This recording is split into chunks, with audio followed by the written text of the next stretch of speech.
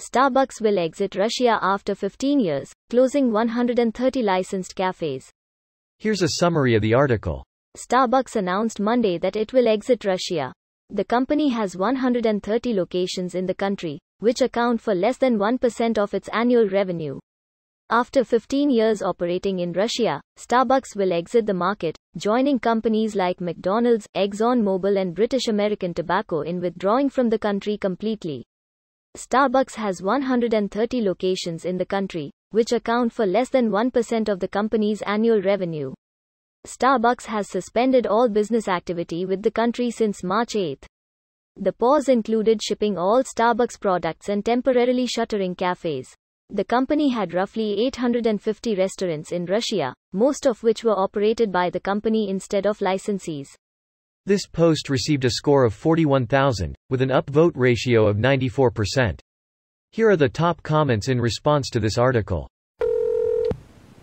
Wonder if my Starbucks Moscow mug will become a collectible item one day. This shit is nuts. My thought too. It's pretty cool, shaped and designed like a Matryoshka doll. I have our Venti nesting doll for. Is this Peter? Petroy. Pyotr? Greater than Venti. This is why I hate ordering at these places. Just call the sizes large, small, smaller, even smaller, incredibly small, false smallest, painfully small, and actual smallest like the rest of us. I don't go to Starbucks of my own volition, but because the place we planned to go to turned out to be closed. My date suggested we go to a Starbucks nearby.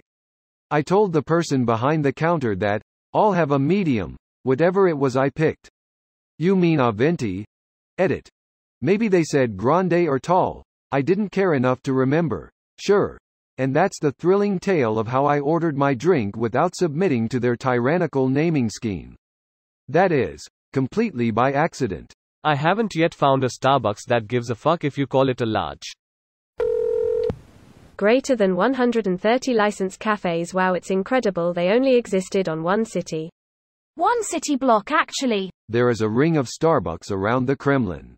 No wonder Putin felt threatened. Putin defeated by caramel macchiatos. The last straw was when the macchiatos were all misspelled for Putin. Valdemir. Russia to launch dumb Starbucks? I had no idea that was a Nathan For You skit until recently. That's 'cause you didn't graduate from one of Canada's top business schools with really good grades. Greater than the company has 130 locations in the country, which account for less than 1% of its annual revenue. Starbucks said it will pay its nearly 2,000 Russian workers for 6 months.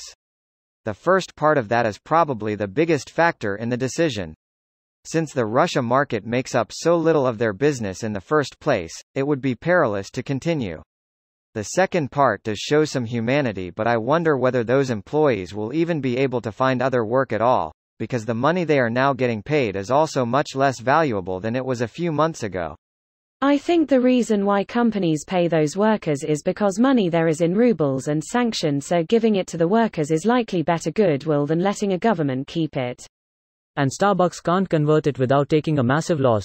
So they get rid of whatever Russian cash they have left, which is pennies compared to what it was 6 months ago, and get a lot of free good publicity out of this whole ordeal.